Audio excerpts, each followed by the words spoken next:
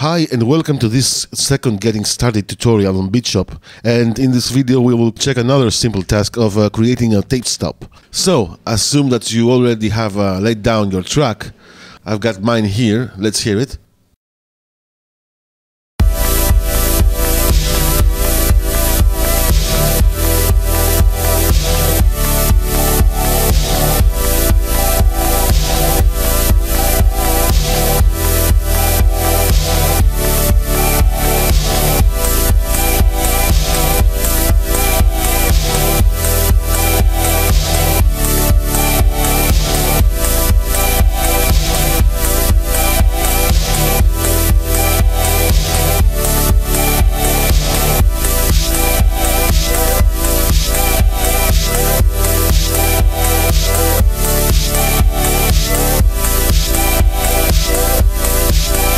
And it's time to create a tape stop at some point. And of course, let's start by creating a BeatChop. And this time we will add it as an insert effect to the entire mix. Remember that under some circumstances you'll need to create a track for BeatChop yourself, since Reason identifies it as an effect rather than an instrument. You do this by right-clicking or command-click on Mac and selecting Create New Track for BeatChop from the context menu. Now, the first thing you have to do here is to alter the buffer settings. You would most probably use this effect on your last beat of a bar to create a short break, a fill-in as it is called, or in an entire bar. So instead of splitting a bar into 16 steps of 16ths, we will split it into 4 beats. That is 4 steps of 1/4 each, like that. Alternatively, if you wanted your tape stop to be 1 bar long, you should set both steps and resolution to 1.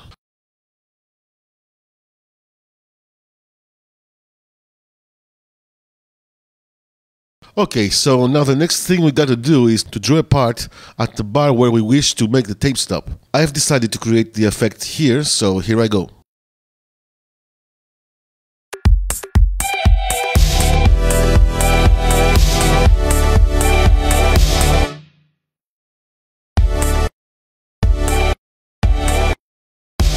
Inside the part, I'll draw a note at D♯2, which is the 4th and last beat that BeatChop records per cycle.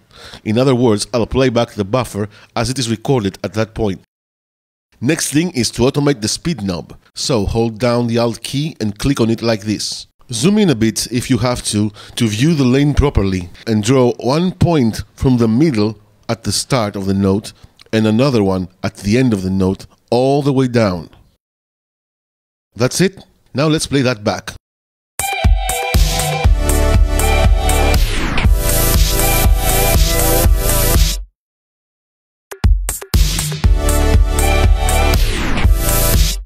Here's another tape stop where I've set the buffer to 1 slice, 1 bar long.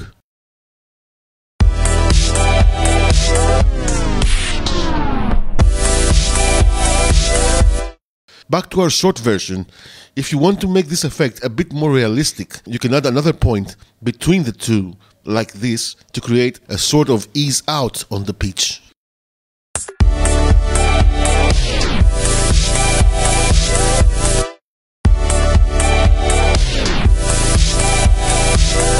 You can also start pitching down from a higher value than the middle, but in this case, automate the buffer roll for as long as the slice plays in order to disable BeatChop's safe mode, which is used to prevent overlapping between recording and playback.